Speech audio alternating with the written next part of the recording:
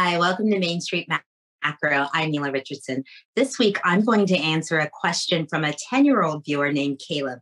Caleb asked, Miss Nela, why can't we just print more money to fix the economy?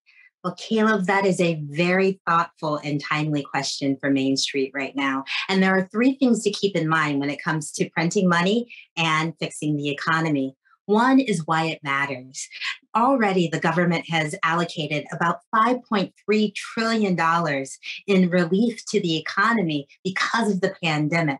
Now, that spending was needed because the economy had gone into the deepest downturn since the Great Depression, and it was needed to help the economy weather the storm.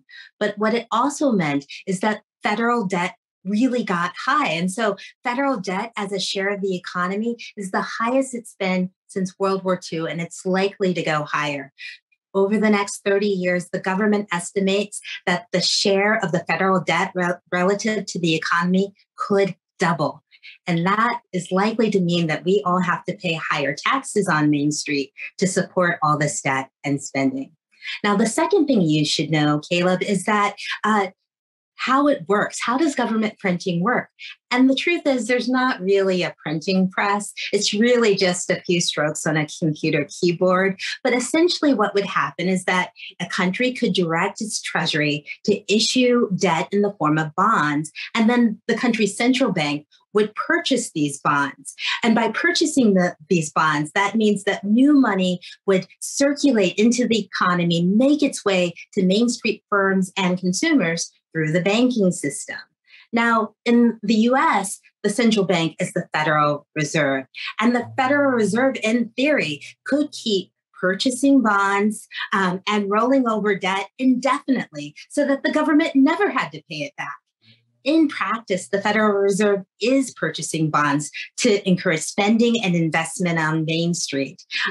They actually purchase about $80 billion in treasuries and $40 billion in mortgage-backed government securities to help stimulate the economy.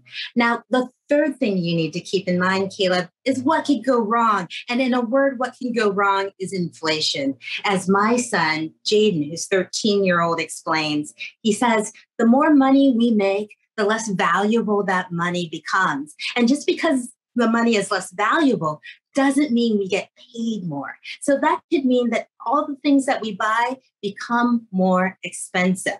And we already saw last week that inflation surged upward because of limitations and supply shortages. So inflation is a real factor now. As long as inflation is low, government can issue a lot of debt. But when inflation and the cost of that debt start to go up and up and up, then that debt becomes really expensive and it could actually hurt growth instead of help growth.